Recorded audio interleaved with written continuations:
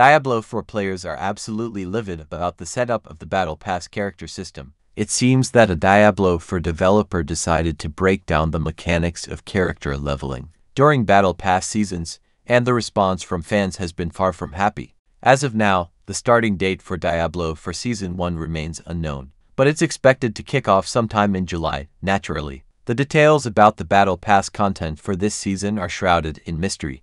However, there is one aspect that has been unveiled by Rod Ferguson, the franchise SVP and GM. It appears that the seasons in Diablo 4 will operate similarly to how they did in Diablo 3. This means that in order to progress in the Battle Pass, players will have to create a fresh character at the start of each season, whether you're a seasoned Diablo player or a newcomer. This news hasn't been received well by the community. In response to a question from Forbes writer Paul Tassi, Rod Ferguson provided an explanation of how seasonal updates will function in Diablo 4.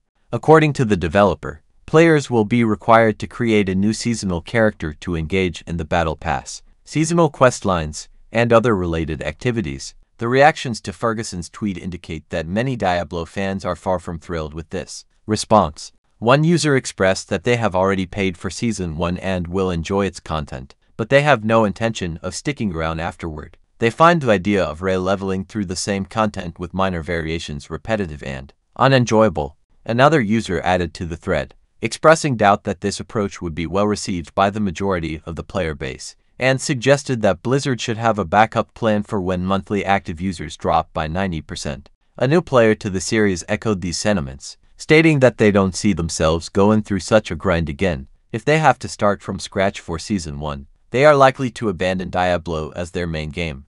Of course, there were several others in the thread who pointed out that this isn't a new concept for Diablo. Previous games in the series followed a similar structure, albeit without the inclusion of a Battle Pass. Critics have argued against this viewpoint, claiming that it's high time for a change, especially considering the significant growth of the player base with the launch of Diablo 4. Whether Blizzard will heed the requests for change is uncertain at this point. It's anyone's guess what their response will be.